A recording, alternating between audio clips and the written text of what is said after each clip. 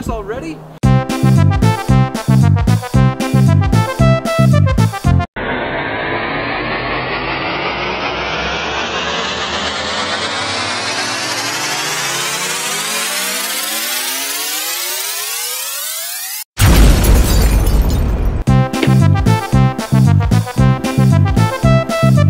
Let's do some math. Calculus, early transcendentals. I can't wait to learn about calculus.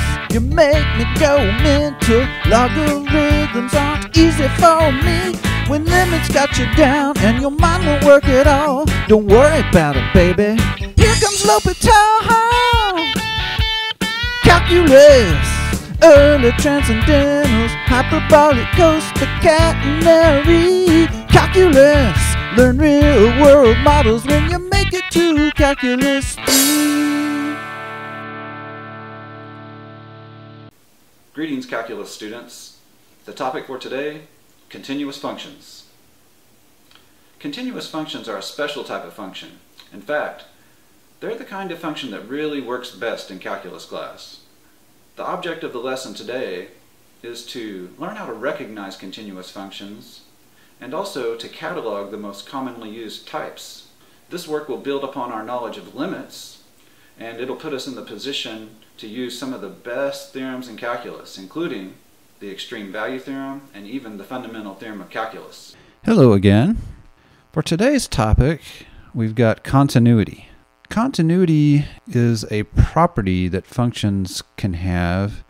It's a property that if the function doesn't have it, nothing that we're going to do in this class is really going to work. So all of the calculus stuff that we want to do, things like derivatives and integrals and all that good stuff, requires that you're dealing with a function that's continuous. So we're going to start off by, introducing the concept of continuity in an informal way, and then work our way up to having a real precise notion of what it means. And then we will want to figure out what kinds of functions are continuous. And I don't want to give away the surprise too much, but the answer is just about all the functions that you really have ever worked with or care about are continuous, except for maybe a few places that we know about, that we can work around. So let's get started with the informal notion of what continuity is. So informally, continuous functions are functions that don't have any jumps or breaks or holes in their graphs. And you can think up sort of natural scenarios where a function may or may not have these sort of jumps or holes in their graphs. Let's start with an example on the left here of a position function of an object that's moving around in a straight line. So I've got this object moving in a straight line. The object is represented by that red dot there on that line. And, the object may move forward along this line for a while, and then it may turn around and come back, go downward for a ways, and then come back up and, maybe stop right there. If we're talking about a material object can't be moving along this line, suddenly disappear and then reappear at a completely different point on the line, right? Until we get some sort of Star Trek level thing where you can beam from a ship down to a planet or something like that, and you disappear in one spot and then reappear in another. Until that time comes, we can say it's a physical impossibility that an object's going to just disappear and then reappear somewhere else. So for that reason, when I graph the motion of this object, the way I've drawn it there, it's going up for a ways, and then it starts coming back down. It comes down here like this, and then comes back up. Maybe it stops right there, I don't know. So it's got a starting place and an ending place. And when I look at the graph of its motion here, this s equals s of t graph, it doesn't have any jumps or breaks. It doesn't have any holes, because that just corresponds to the physical reality that the object couldn't disappear suddenly and then maybe reappear somewhere else. On the other hand, though, if we were thinking about a graph of the amount of money in my bank account over time, that kind of graph could have some jumps and skips and things like that in it. So maybe my time on my time axis here, maybe t is in months or something like that. And maybe I get paid once a month. So there's 1 month, 2 months, 3 months, and so on. Maybe my bank account, does something like I've got this much money for the first month, and then I get paid, and then it goes up. And then maybe there were some expenditures and it comes down. And maybe I got laid off work for a month or two, and then, my money just kept going down like this. When you look at the graph of my money in the bank, it suddenly jumps from one value to another, and you get this sort of thing going on, right? This is the idea of a function being discontinuous at certain places. So the left graph, s equals s of t, is continuous. A of t here was discontinuous.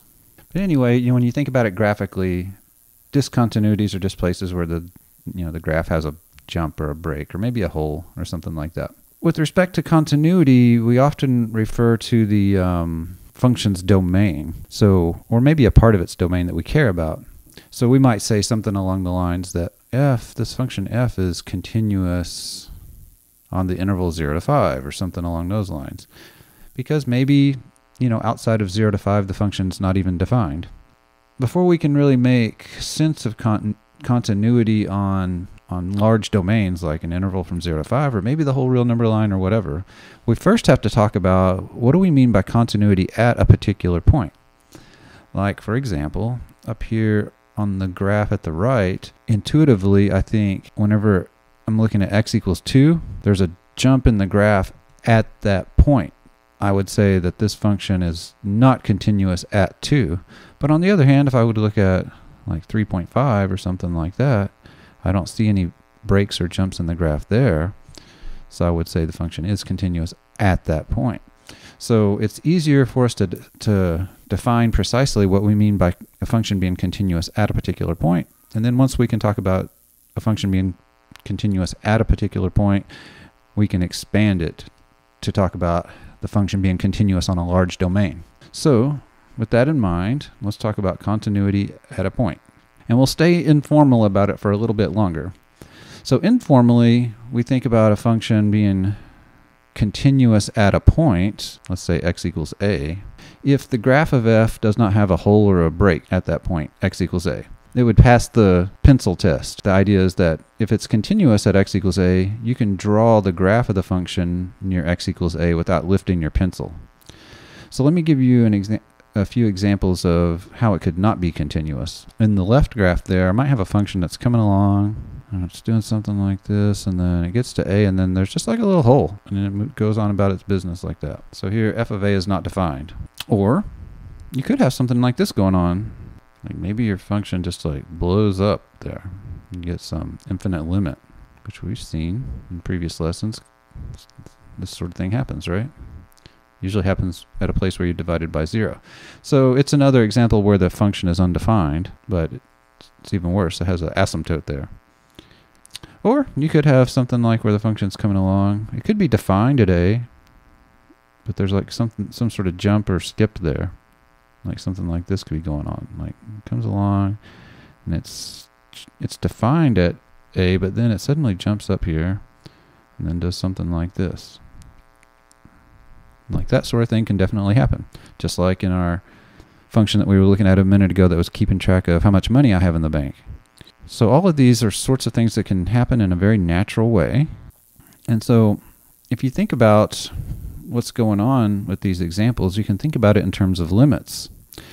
In the first example on the left, that function, even though f of a is undefined, it has a limit at a. On that leftmost example, I don't know what that number is there, but there's some number there that the function values are getting close to. So the limit exists, but the problem is that the function itself is just undefined there. So it's got a little hole. In the second example, the limit at a does not exist. It equals infinity. Infinity is just a way of describing the way that a limit doesn't exist. And then the example on the right, the limit doesn't exist because the left-hand limit and the right-hand limit are not matching up. That's where we're going with this. We're going to the way we're going to define continuity is in terms of limits. And so in this box here, we have the precise definition of what we want for continuity at a point. So f being continuous at a point A simply means that when you take the limit as x approaches a of f of x, you had better get f of a. And you'll see when you look at these examples that I drew up here that none of them satisfy that condition. The one on the left, f of a, doesn't exist. So even though the limit as x approaches a of f of x exists, it can't equal f of a because f of a is not a thing that is defined. And then on the second one and the third one, the limit just doesn't exist. So it can't equal f of a even if f of a is defined. Like on the one on the right, f of a is defined, but the limit doesn't exist. By the way, so what this is really saying is that continuity at a point A means exactly that f has that direct substitution property at A. Now you may remember, as you were calculating limits, it sure is nice when a function has the direct substitution property. Am I right? Because all you gotta do is plug in the number to get the answer for the limit. So think about this. If we had some sort of general theory for telling us when functions are continuous or not, that would tell us that, it would tell us when calculating limits are going to be easy. So knowing something about continuity of functions translates in a practical way into making limits easy to compute, because it just means you can do direct substitution. So there's one reason why you should care about continuity. I'll give you some others as we go. In this definition, it's a very short and sweet definition, but you may want to unpack it a little bit. If you unpack it a little bit, you can turn it into a checklist for checking continuity, verifying whether a function is continuous or not at a point. In order for that equation in the definition of continuity to be true, you need the right side of that equation to actually be defined. So you need f of a to be defined, and you need the left-hand side of that equation to exist. So you need the limit as x approaches a of f of x to exist. And then, of course, once you know that both the left-hand side and the right-hand side independently exist, you need to check that they're equal. So you can turn checking continuity into a sort of three-step process. And if any one of the three steps fails, then your function is not continuous at A, or in other words, discontinuous at A. So let's see a practical example of how we do this. So let's start off where I've just given you a function, some mystery function, and all you have is its graph. But from the graph, you can tell what limits are, right? And we'll get into the algebraic stuff here in a second. I want to use the graph of f there, the blue graph, to identify the points where f is not continuous, i.e., where is f discontinuous? Well, I think at a glance, you can see that there are about 5 different places where we should be concerned about the continuity of f. The first one is at 0. The second one is at 3. Because you can see from the graph there's a jump there, right? At 6 there's a jump, and at 8 there's a hole. And also the endpoints are problematic too. We'll talk about why the endpoints are a problem. Well, briefly, the endpoints are a problem because notice in the definition in the continuity checklist, you need, in part 2, you need this two-sided limit to exist, but when you're at an endpoint, you don't have a two-sided limit. You only have one-sided limits. In order for the two-sided limit to exist, you need both of the one-sided limits to exist. So you have problems at endpoints when you're checking continuity. So let's just go down the line with these 5 points and see what doesn't work out in that checklist. X equals 0. We can rule out 0 because f is not defined at 0. F of 0 is undefined because there's a little open circle there at that point.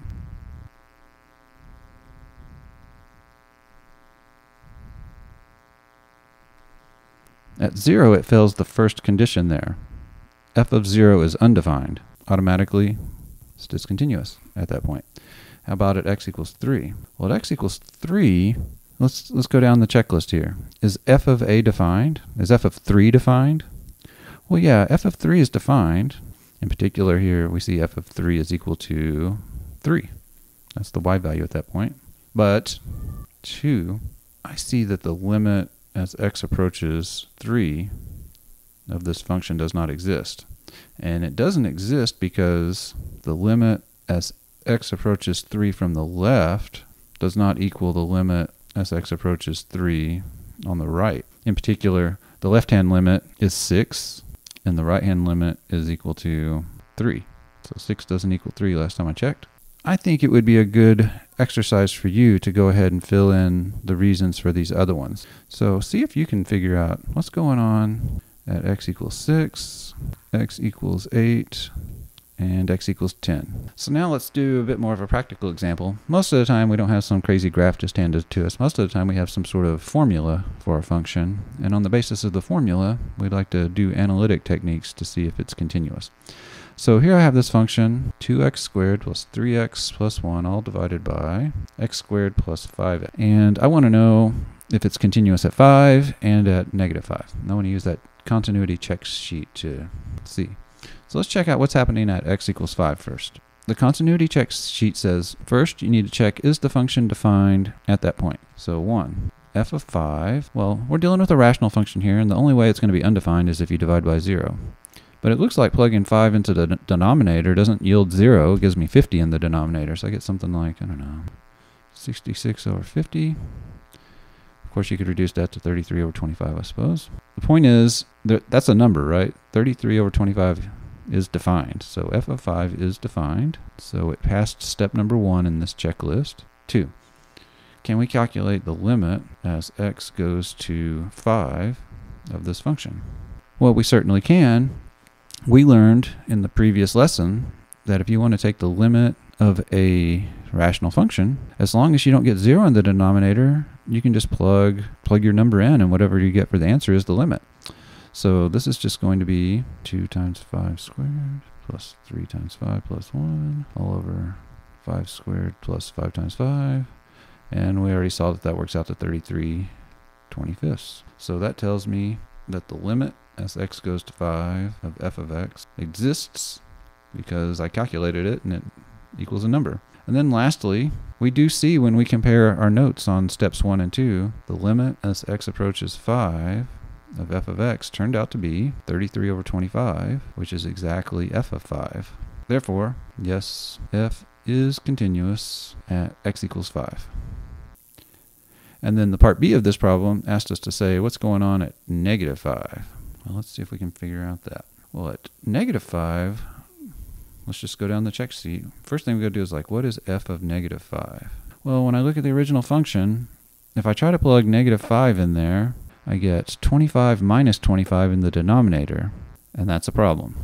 I can't divide by 0, so f of negative 5 is undefined. So we're getting division by 0. So as soon as if you fail any one of the 3 steps, the function's not continuous. So this one failed the first step. It's just not defined at that point. So f is not continuous. Well, instead of saying not continuous, let's say discontinuous. You know, what this check sheet sort of approach is telling you is that, hey, you can check continuity pretty easily as long as you can compute limits and as long as you can plug the number in and you get the same result. And we spent a lot of time, we developed a lot of techniques for computing limits. So at this point, we should feel pretty good about this. If someone asks me about continuity at a point, no problem, because I can compute limits. We have some rules for continuity. I want you to keep this in your mind as we're going through this lesson today. And today's lesson is another one that is kind of long. It's a little bit heavy. There's a lot going on here. But one of our big goals is to figure out all the different kinds of functions that are continuous and where are they continuous and like for what values are they continuous. We're going to take that same approach that we've been using all along, that I keep using this analogy of atoms and molecules. So we want to figure out those sort of atomic level functions that are continuous. Once I know what all the atoms are and how they behave, then that'll inform me about how I can, think about continuity for more complicated functions, like the big molecules. One way that you build molecules in function land is you add functions together, you subtract functions, you multiply them, that sort of thing. You divide, you raise it to powers. So this rule, these rules for continuity theorem 2.9 are just telling us, hey, if the little pieces that you're trying to use to assemble your function are continuous at a point, then if you build them with addition and subtraction and multiplication and that sort of thing, then the result is going to be continuous. Anyway, going down the line on these, it tells you that when you sum 2 continuous functions at a point, you get a continuous function at that point. If you subtract, then the difference of the functions will be continuous. So it's all assuming that f and g are individually continuous at the point A. So the product, if you take a continuous function, multiply it times a constant, if you divide, of course, when you're dividing, you just got to watch out that you're not dividing by 0. So in rule E there, we rule out, if g of A is going to be, we got to make sure g of A is not equal to 0. And then f is, if we're doing powers. And a little bit later, we'll get into roots, like how to deal with square roots and cube roots and that sort of thing. Each of these things is not very difficult to prove given the definition of limit. I'm not going to belabor going through and proving everything as we go along in this section. If we did, it'd take forever. But I do want to give you just a little sense of how you'd go about it, because I do think it is important that you see these rules that we come across as not coming from some sort of stone tablet, handed down from God or something like that. I mean, these are things that we can figure out, okay? So you don't have to view all these theorems as like magical or something. So let's do the part B. Like, how would we go about proving that? And what needs to be proven?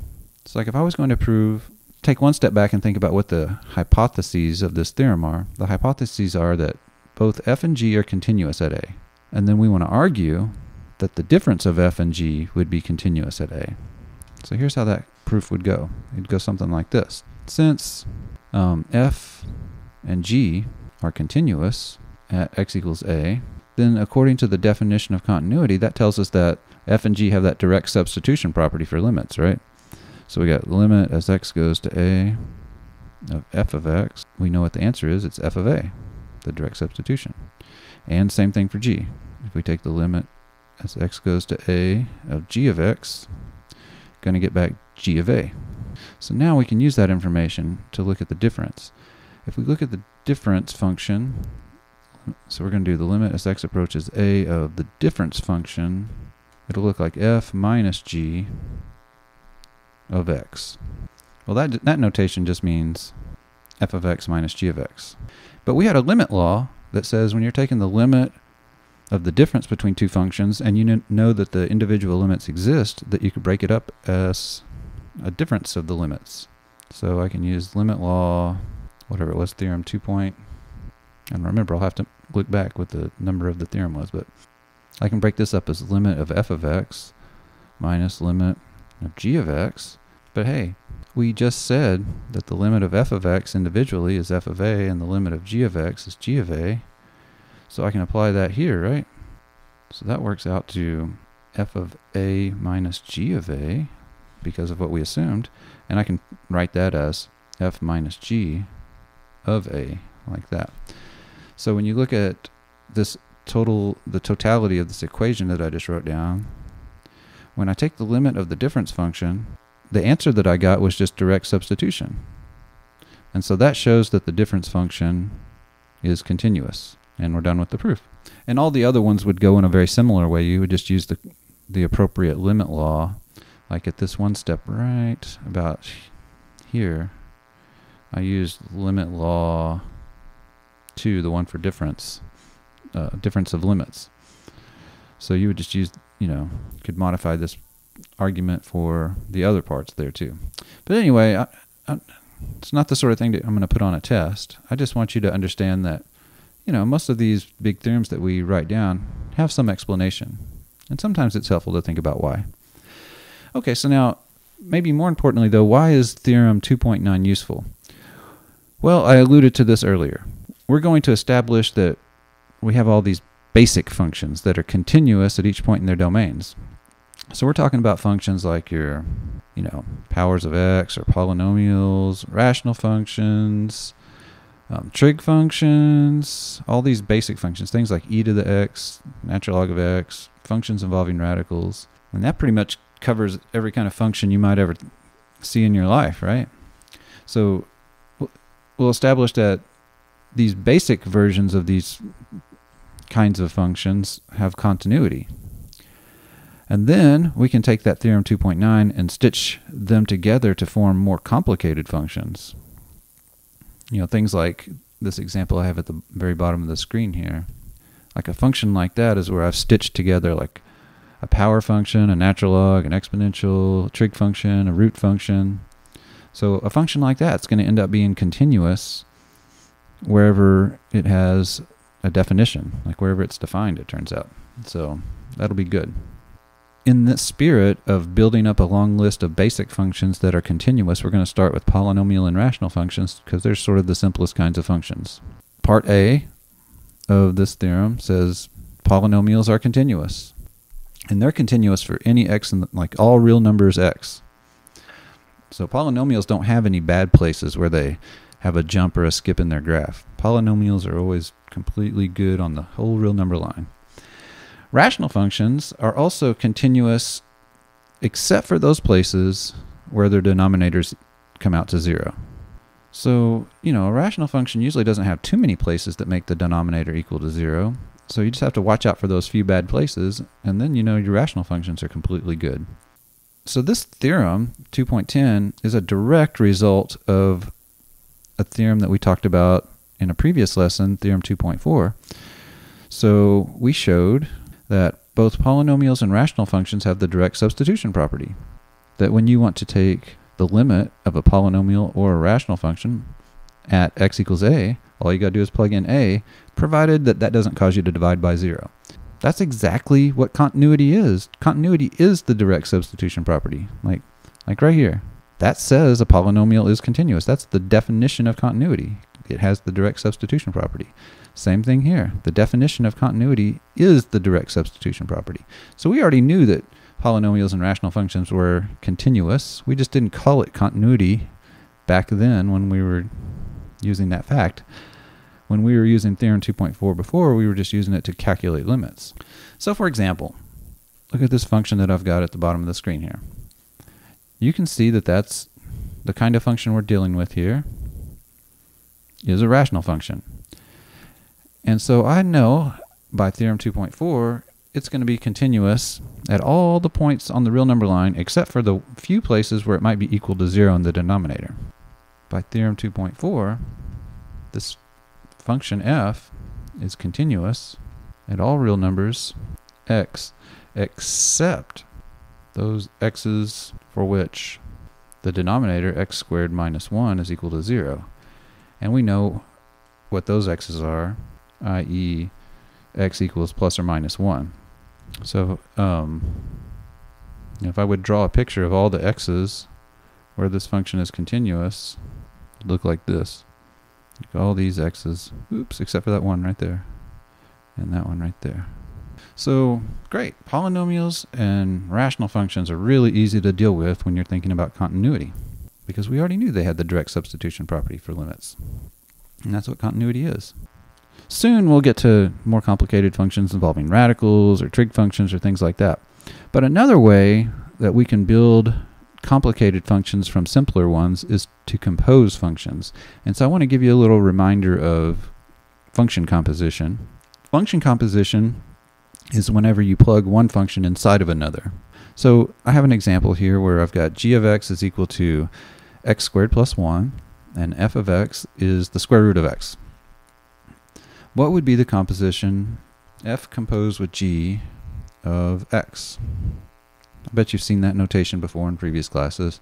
You probably called it fog, or maybe you felt like it caused your brain to go into a fog. All it means is to do this, f of g of x, like that. Which, that means f of, well, g of x was x squared plus 1, and then this notation means take x squared plus 1 and that whole expression and put it in place of x in the formula for f. So that would end up giving you the square root of the quantity x squared plus 1. This function that is the composition is, more complicated than its pieces. So I built up a more complicated function by sticking one inside of another. And so the natural question to ask here, if we know about the continuity of f and g individually, what does it tell us about the continuity of the composition, f composed with g?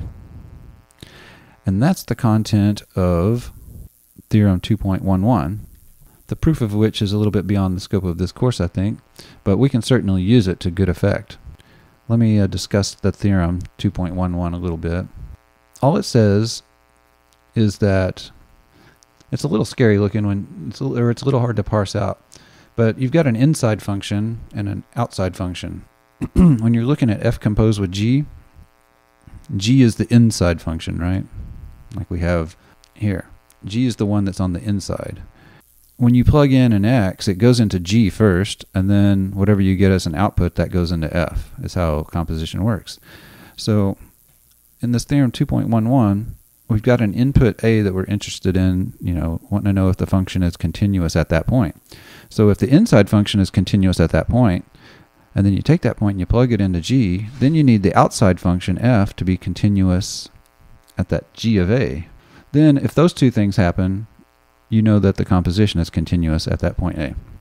So let's see how that would work with this particular example here at the bottom, h of x. I want to understand how to apply that theorem to this specific example. I need to identify what's the inside function and what's the outside function. And I think it's pretty clear what your two functions are that you would need to compose to get h of x. So I would take my f of x, the outside function, to be just raising things to the 5th power. And I would take my inside function to be that rational function on the inside there, x squared minus 4x plus 3 divided by x squared minus 1. And now I can analyze those two pieces separately. And that really is sort of the philosophy we've been going under all along here. Get our hands on the little pieces, understand them to understand the bigger ugly piece. What do we know about g of x there? G of x is a rational function, and f of x there is a polynomial. And we know polynomials and rational functions. We had a theorem that said rational functions and polynomials are continuous. And with rational functions, you only have to worry about where you get 0 in the denominator, right? Well, with g, it's rational, so it's continuous except at x equals plus and minus 1, because those are the values that make the g function equal to 0 in the denominator. F being a polynomial, we know it's continuous at all x. That's what that previous theorem said. That tells us with respect to the outside function, we don't really have anything to worry about. If f is going to be continuous at g of a, that's always going to be true. So it's really the first condition there that g needs to be continuous at a. By this theorem 2.1 or 2.11, h of x, which is actually f composed with g, right, of x, is continuous at all x except x equals plus and minus 1. Because those were the only places where the inside function g was discontinuous, and then the outside function f, it didn't have any issues at all, where it could be causing a discontinuity. So sometimes it can happen that, the reverse of this sort of thing happens, that like the inside function is a-okay, you can plug in any numbers you want into the inside function, but then the outside function will have some issues. It doesn't always happen that the bad places happen on the inside function. They can happen with the outside function too. But that's the spirit of this. What I really want you to be focused on is that we had this big function and we disassembled it into some component pieces, and we analyzed the component pieces separately for continuity, and then that told us the continuity of the composite function. The content of theorem 2.12 is that when you're taking the limit of a composition, you can go ahead, as long as the functions are appropriately continuous, you can pull the limit inside the outside function. So when you look at the equations here that you're using, that are the result, it's just saying as long as the functions are appropriately continuous, you can pull the limit inside there and then take the limit of the inside function, because that may be simpler. The only difference between the first thing and the first part of theorem 2.12 and the second part, the first one says that that g is continuous at a. The second one doesn't say exactly that g is continuous, it just says that g has a limit. Now we know that having a limit is not enough to guarantee continuity for a function. So here it may be possible that the inside function is not continuous, but it has a limit. As long as it has a limit though, as long as the outside function is continuous, we still need the outside function to be continuous. But we can get by with the inside function being discontinuous as long as it has a limit, is what part 2 is saying. So part 2 makes it a little bit more versatile, but most of the time you don't even need that. To give you an example of how you would apply this theorem, I've got this limit here that I want to evaluate. Limit of 2x squared minus 5, all that raised to the third power. Well, according to this theorem, let me try to break it down. So if we let h of x be the function that we're trying to take the limit of here, so 2x squared minus 5 cubed, let f of x equal the outside function, is used to compose h, and let g of x be that inside function. So g of x is going to be 2x squared minus 5. So we have our h of x is really f of g of x, right? The composition. Now, what do we know about those functions f and g? They're both polynomials. So f and g are continuous at all real numbers. So when you think about the conditions that have to be satisfied for theorem 2.12, either part 1 or part 2, because our inside function is continuous everywhere and our outside function is continuous everywhere, part 1 or part 2 would apply. And so it tells us we can pull the limit inside. So theorem 2.12 applies to computing this limit. X goes to 2 of 2x squared minus 5 to the third. And we'll just go ahead and do the calculation here real quick. So we can do this. Limit as x goes to 2 of 2x squared minus 5 to the third. Well, we can bring the limit inside that third power. Now inside there, the limit that's inside the third power, we're taking the limit of a polynomial, and we know polynomials have the direct substitution property. So we'll go ahead and direct substitute and get 2 times 4, 8, minus 5 would be 3 cubed equals 27.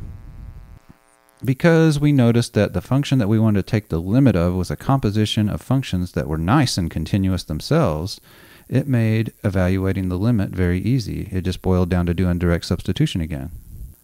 Yeah, continuity, if you know something about continuity, it's great. It makes taking limits easy. So that applied, so we were using theorem 2.12 part 1 there because we were using the fact that the inside function was continuous at the point which was 2 in that example. And f was certainly continuous at g of a, which was turned out to be 3. That was what we got when we plugged 2 into the inside function. Both of those facts were true because f and g were both continuous for all x in the world. So certainly at 2 and 3. And so we had the conditions in place so that we could use the formula which says you can pull the limit inside the outside function. Now, in the next example, I've got it set up so that the inside function is not continuous at the point that we're trying to evaluate the limit at. So in this next example, x is going to 2. Now notice the denominator there, when you try to plug in 2, you get 0, right? So the inside function there is not continuous. But I don't need it to be continuous necessarily. That's what part 2 says. Part 2 says that the inside function doesn't have to be continuous, it just has to have a limit. Let's let f of x be the cubing function and g of x be that rational function. So g is our inside function, right? We can take the limit as x goes to 2 of this inside function g of x. Now this function is a rational function and it's getting a 0 in the denominator. But we've seen that sometimes we can still calculate the limit even though you're getting a 0 in the denominator if you can do some factoring and canceling. And something good happens. So let's see here. If we factor the numerator, I can factor that as x minus 2 times x minus 3, I believe. Yeah. And then I can factor the denominator as x minus 2 times x plus 2. Hallelujah. Something good cancels. What a coincidence. To calculate that limit, I no longer have the thing that was causing 0 to be in the denominator. And I see that I can do a direct substitution now into the pieces that remain. And I get 2 minus 3 in the numerator, so minus 1 in the numerator, and 2 plus 2, 4 in the denominator. So that function, that inside function was not continuous at x equals 2. The reason it wasn't continuous at x equals 2 is because it's not defined at x equals 2. And we know that the function, that's the first step in our 3-step checklist, the function has to be defined at the point in question. So g of x is not continuous at x equals 2, but when I look at the limit as x goes to 2, the limit does exist. It comes out to negative 1/4. So the second part of that theorem kicks in. And by the way, the function f is certainly continuous, right? It's a polynomial, so it's continuous everywhere. So let me just make a quick little note here that our f function is continuous for all x. We always need the outside function to be continuous at the point that matters. And in this case, our function f is continuous everywhere.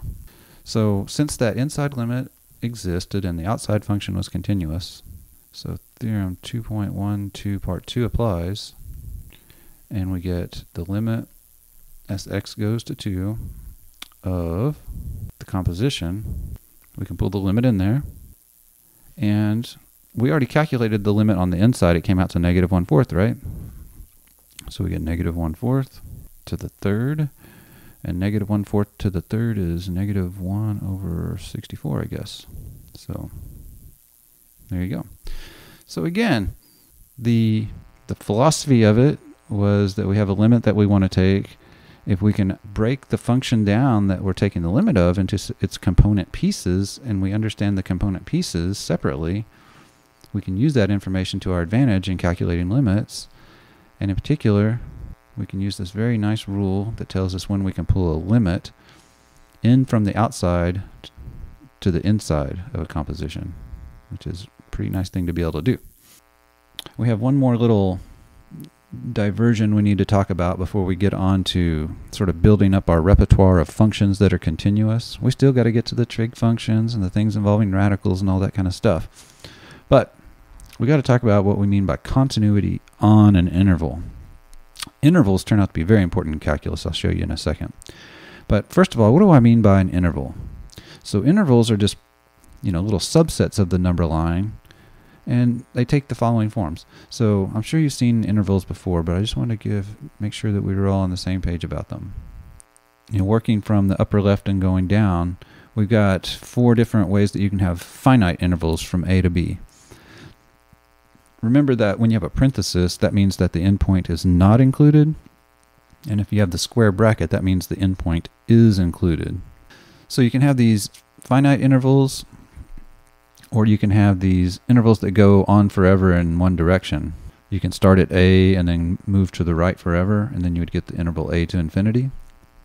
And then you can do the same thing with round, parentheses and square brackets to indicate whether the endpoint is included. I suppose the whole real number line is technically an interval too. It just goes from negative infinity to positive infinity. But usually you just call that R. We're interested in defining what do we mean when a function is continuous on an interval. Because the definition of continuity relies on the notion of a two-sided limit, then we have a little issue, because we have when you have an endpoint, you can't really define a two-sided limit there. You've only got one side. So we have to sort of make an exception for what goes on at the endpoints and come up with a different kind of continuity called right continuity or left continuity. So we'll get to that in a second.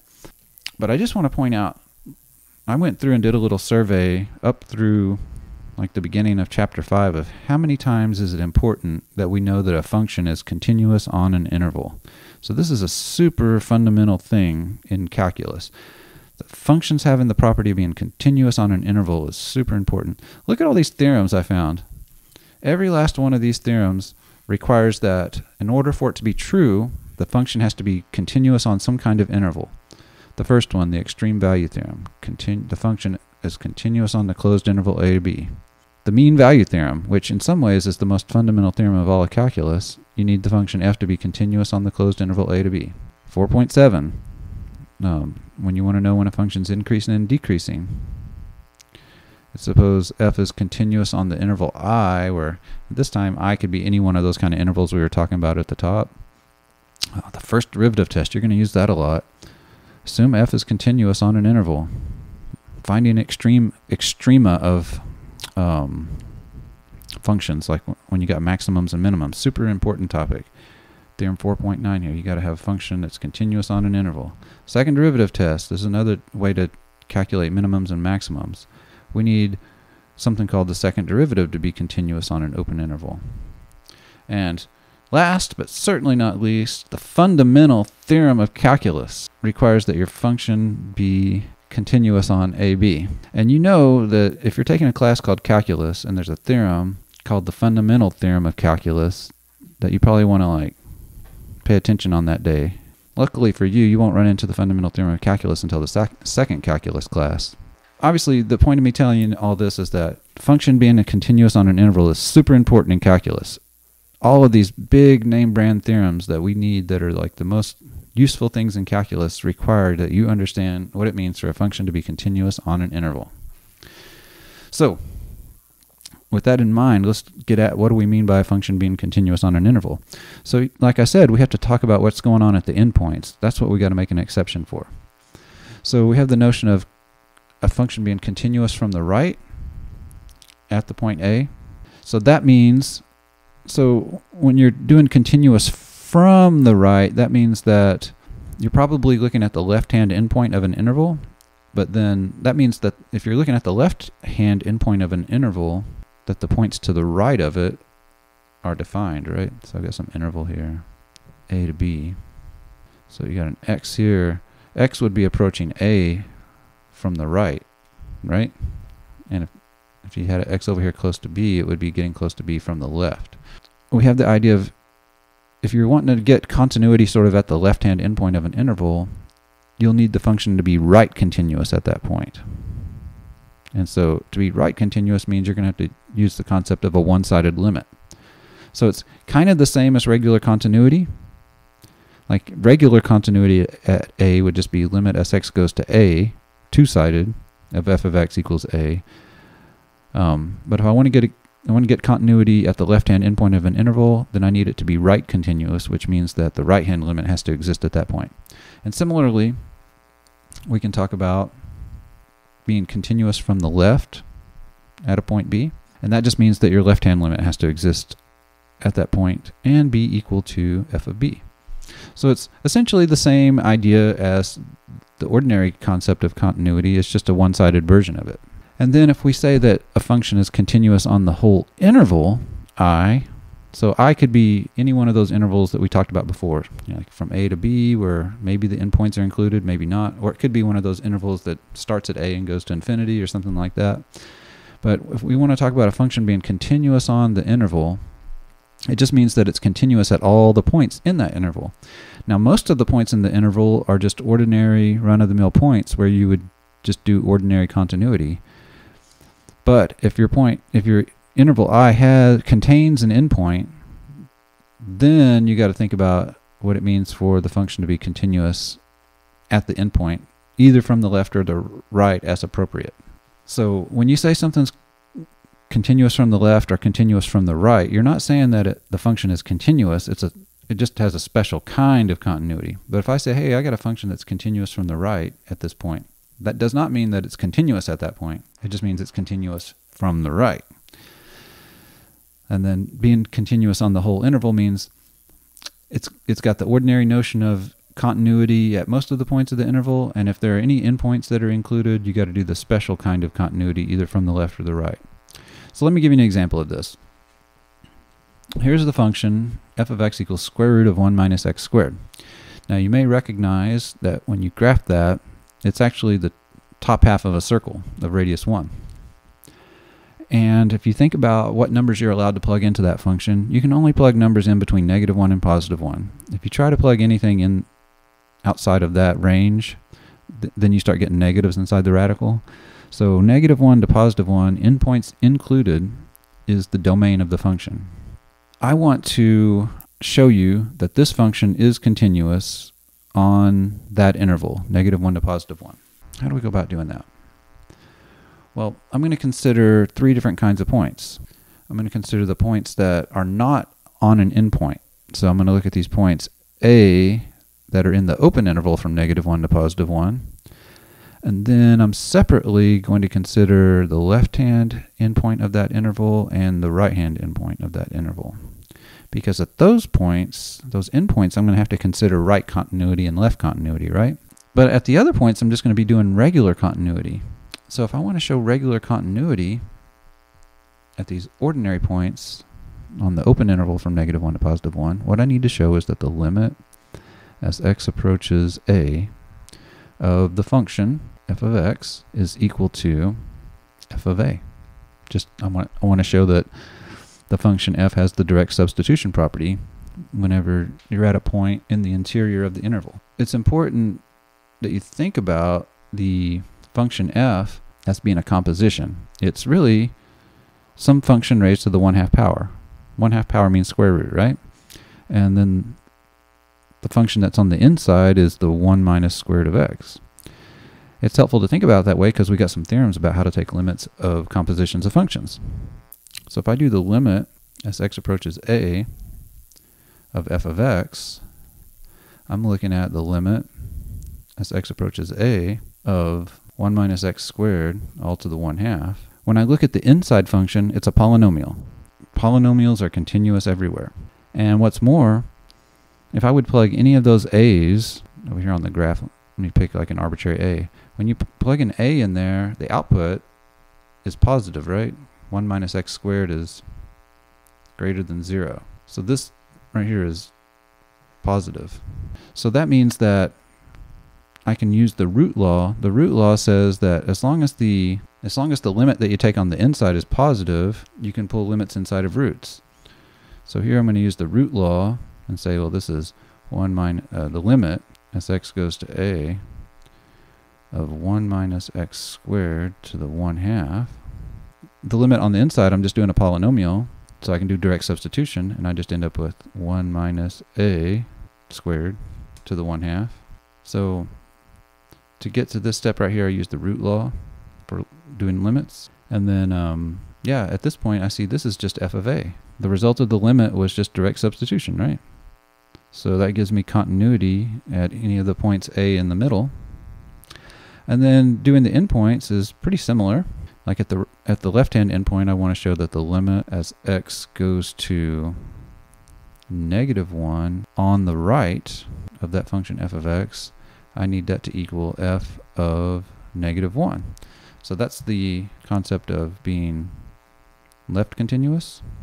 The calculation goes the same way because we had a one-sided version of the root law, and it works out the same way as before. You do limit as x, like the limit of f of x, as x approaches -1 on the right, f of x is the limit as x approaches -1 on the right of square root of 1 minus x squared.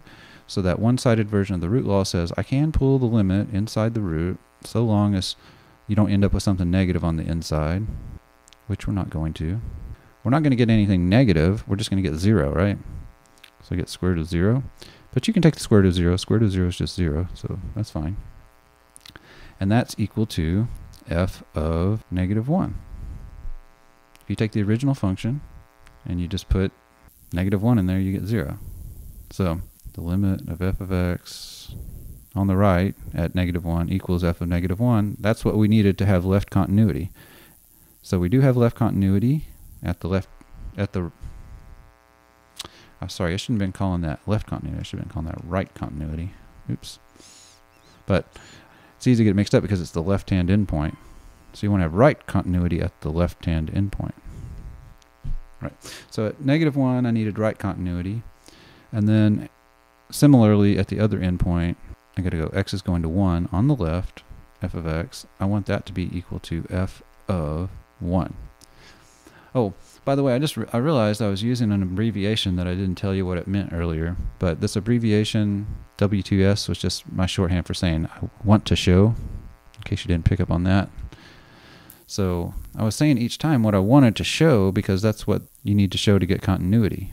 So on this last one, what I want to show is that the function is left continuous at the right-hand endpoint. And it goes exactly the same way as the previous one did. You go limit as x goes to -1, I'm sorry, +1 on the left. And I'm going to use the one-sided version of the root law to get the answer I want. The one-sided version of the root law says, yes, you can pull the limit inside there. And then once you're inside there, you're taking the limit of a polynomial, which can be done by direct substitution. And you direct substitute and you get square root of 0, which is 0, which is the same as f of 1. When you plug 1 into the original function, that's what you get is 0, right? So there you go. So this shows you that that function, the semicircle, is continuous on the entire interval from -1 to +1.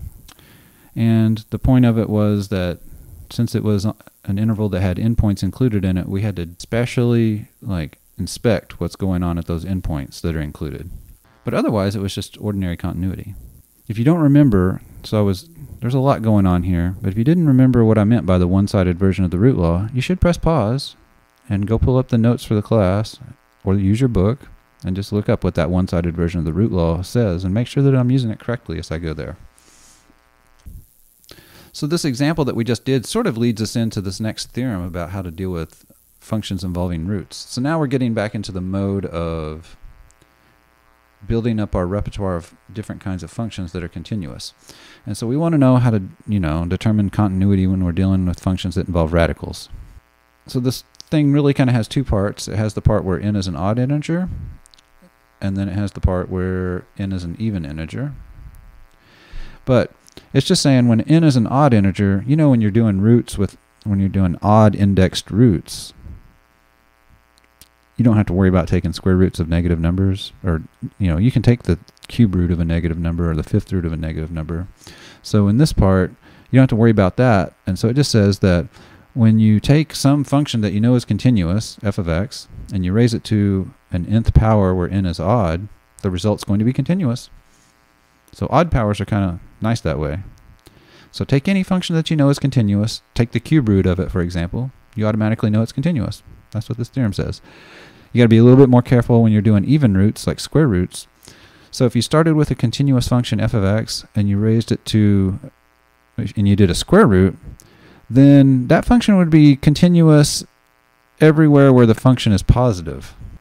So you've got this a little extra condition that you have to think about whenever you're dealing like square roots or fourth roots, even roots. And notice that the theorem here does not include the possibility that f of a equals 0.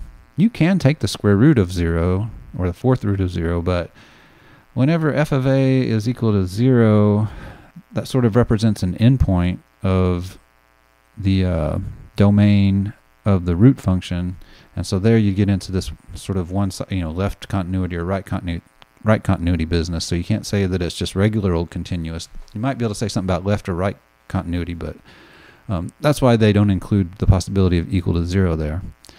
Anyway, all this theorem is just a kind of a restatement of the root law, which says that when you're taking the limit of a root function, that you can pull the limit inside the root so long as you don't get negatives inside the radical, right? So the caveat here that I wanted to mention was this theorem says nothing about the case where f of a is equal to 0. In those cases, you have to hope that maybe you can show left continuity or right continuity. Maybe you can even get two-sided continuity in special cases, but this theorem doesn't guarantee anything. So let's look at this example right here, though. So here we're doing a cube root. I want to know where is it continuous, like for what values of x is it continuous. And I see that my function is the outside function of it is a cube root. So this is really, to make it look more like the previous theorem, we're talking about x squared minus 4x minus 10 all raised to the 1/3 power. So what does the theorem say about continuity when you've got a root function like this? It says, okay, if you got an odd integer, it says you need the inside function f of x to be continuous in order to know that the root, putting the root on it is going to be continuous. So what is our inside function? Well, our inside function here, the f function, well, you can see that the inside function is a polynomial. And what do you know about polynomials? They're continuous everywhere. Let's write that up over here to the side somewhere. So since g of x equals f of x to the 1/3, where f is a polynomial, which is continuous for all x, and the root is odd, then what was the number on that theorem? Theorem 2.13 says g of x is continuous at all real numbers x. This function g just doesn't have a bad place. It's good everywhere. we could take it a little bit further. Now that I know this is a continuous function, suppose I wanted to take a limit. Let's say I wanted to take the limit as x goes to whatever, 1 of the cube root of x squared minus 4x minus 10. This function is continuous. What do you know about taking the limits of continuous functions? That's right. You don't have to think about it at all. You just do direct substitution. Cube root of negative 13, whatever that is. That's the answer. So knowing that our function was continuous was great. Makes calculating limits a snap. Just plug in the number. We're getting not too far from the end. We're building up our repertoire of continuous things. You may recall in our last lesson, we used the squeeze law and we showed that when you take the limit of the sine function as x goes to 0, you get 0. And when you take the limit of the cosine function as x goes to 0, you get 1. I want to know, though, what happens whenever not x is going to 0, but x is going to just any old value of, like just a, an arbitrary a. Like what happens when x goes to pi over 2, or what happens when x goes to 3, or whatever. Well, it turns out that just knowing those two green limits, and then also it's an exercise in the textbook that you can do a little witchcraft with these so-called sum of angle identities. And from those identities and what we have in green up there, you can deduce that the limit whenever x is approaching a, some arbitrary value of the sine function, you get just sine of a. And likewise, the limit as x approaches a of the cosine is cosine of a. Now, if you've been paying attention, you realize that this tells you something. I took the limit as x approaches a of sine of x, and I got sine of a. What does that tell me about the sine function? You guessed it. That means the sine function's continuous. Same thing happened for cosine. Look, what those two limits point out is that sine and cosine have the direct substitution property for limits, which is another way to say continuity. See, how did you get the limit for doing, when you're doing limit as x goes to a of sine of x? How did you get the answer? You just simply plugged in a. Same thing for cosine. So they have the direct substitution property. That means continuity. So we know sine and cosine are continuous. And because it worked for any value of a, we're talking about for all real numbers x here. Okay. So I do encourage you, maybe as a challenge, you should go look at that exercise 105 in our textbook. It's not super hard to work this out, that the sine and the cosine limits in yellow there are true. And then from there, I can start asking, well, how about tangent? How about cotangent? How about secant? How about cosecant? Those are the other 6 basic or the other 4 of the 6 trigonometric basic functions. Well, how about tangent? I'm not going to do all 4 of them, but maybe we could do tangent. Well, tangent of x is equal to sine of x over cosine of x, right? We had limit rules earlier in today's lesson that said that when you're dividing one continuous function by another continuous function, the result is continuous, except possibly where the denominator is equal to 0. So this tells me the tangent function is continuous for all x except those values of x where the cosine function, the denominator, is equal to 0.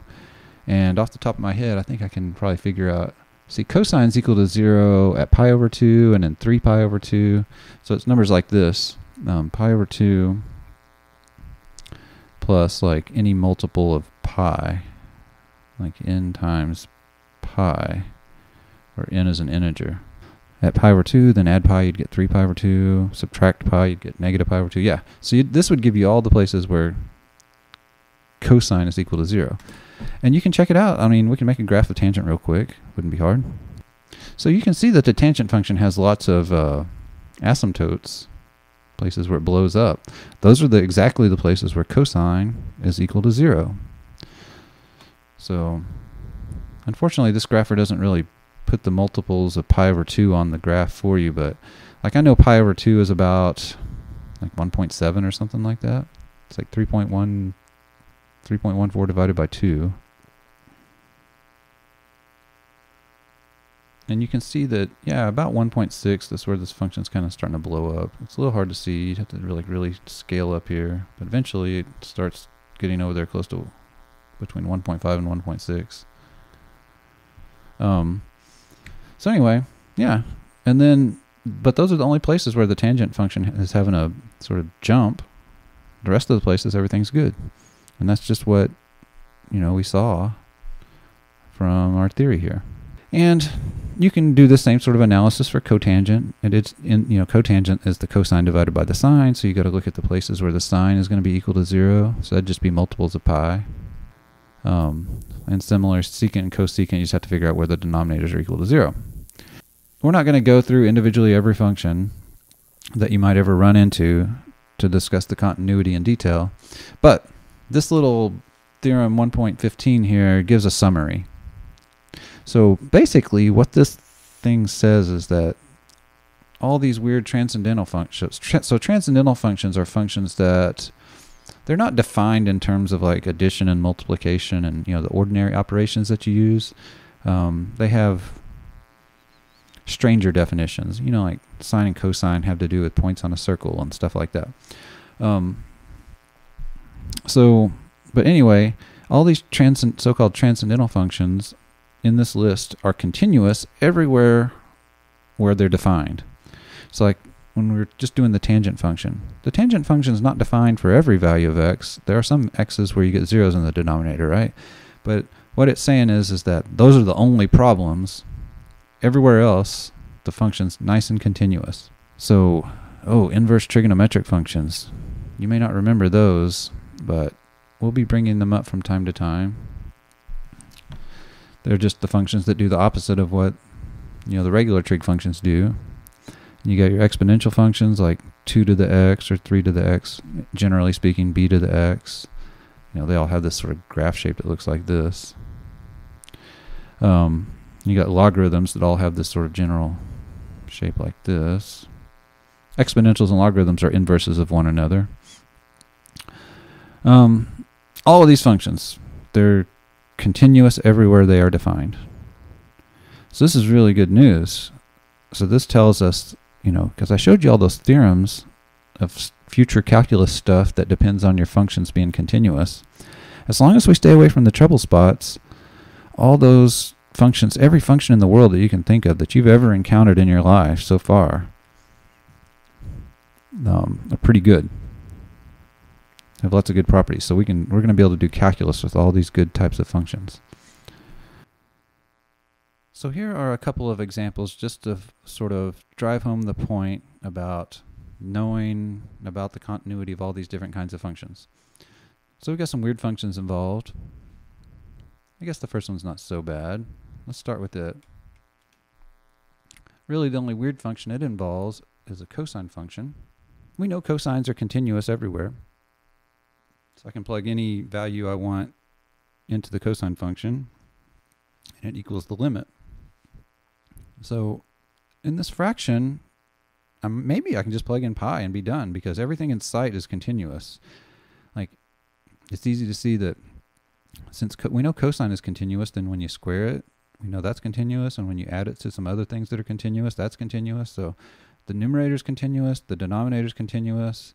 So this thing is a ratio of continuous functions, and I know that whenever that's the case, we have the rule for continuity that says when you have a fraction of continuous things, it'll be continuous so long as you don't get 0 in the denominator. So that's the only thing I got to worry about. So what is cosine of pi? Cosine of pi is -1. That's a problem. Well, that's okay. We know that from experience, we know that just getting a 0 in the denominator is not necessarily a deal breaker. We might just have to do some algebra to sort of get rid of it. And then maybe after we get rid of the problem in the denominator, we can take the limit. So let's see if we can do something like that. Well, it may not be immediately apparent, but what I'm realizing here is that that numerator is really a quadratic in disguise. And I know that quadratic things can be factored oftentimes. In fact, if I just think about the related expression, x squared minus x minus 2, like I know that can be factored as like, what? X minus 2 times x plus 1? Does that check out? Yeah, you'd get x squared, a plus x, and a minus 2x will give you a minus x in the middle, and then a minus 2. Right. So really, that expression up there with the cosines, I can apply the same algebra to it, and it would factor as cosine x minus 2 times cosine x plus 1 over cosine x plus 1. Hey, that's fabulous. Look. The denominator was cosine x plus 1, and I have that whole factor in the top, so I can cancel them like that. And that leaves me with just taking the limit as x goes to pi of cosine of x minus 2. Now this expression that I need to take the limit of is the difference between the continuous function cosine and the continuous function 2. And so difference of continuous functions is continuous. I can evaluate the limit by direct substitution. And so I get cosine of pi minus 2, or in other words, negative 1 minus 2, which is negative 3. So I was able to take advantage of continuity as soon as I was able to, plug in and not get 0 in the denominator.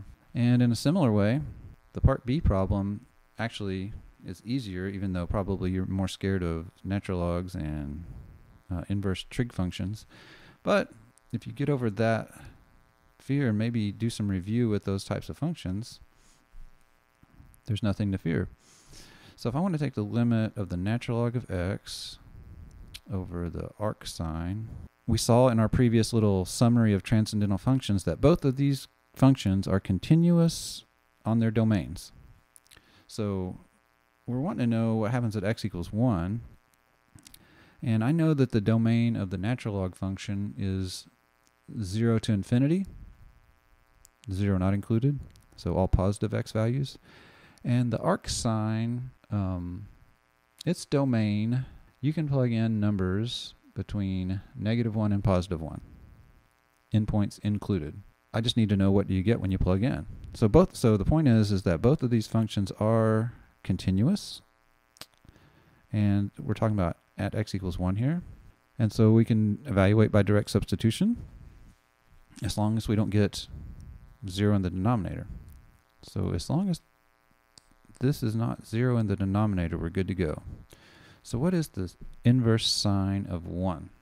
Well, you just have to ask yourself, at what angle between negative pi over 2 and positive pi over 2 do you plug into sine and you get an output of 1?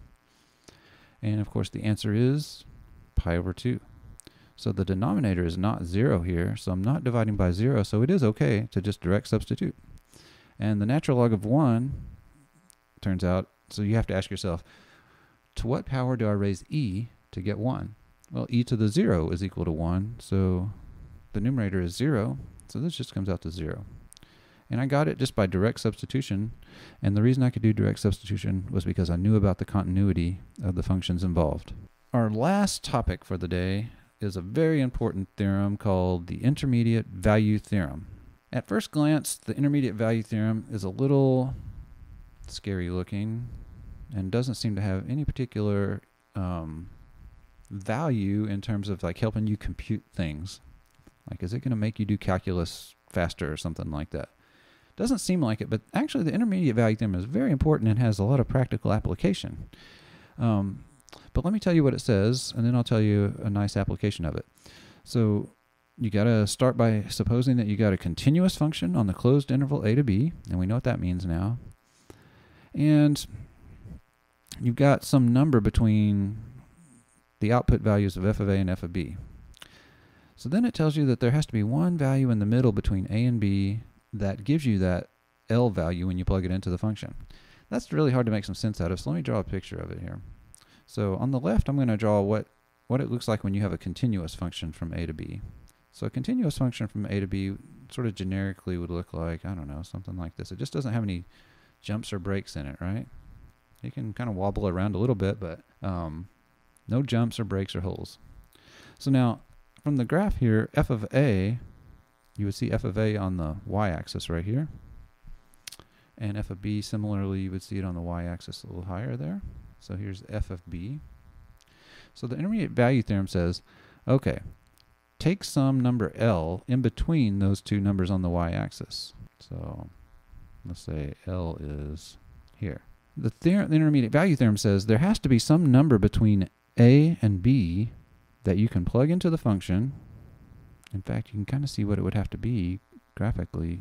Your C would have to be about right here, right? There has to be some number C that when you plug it into the function, you get back L.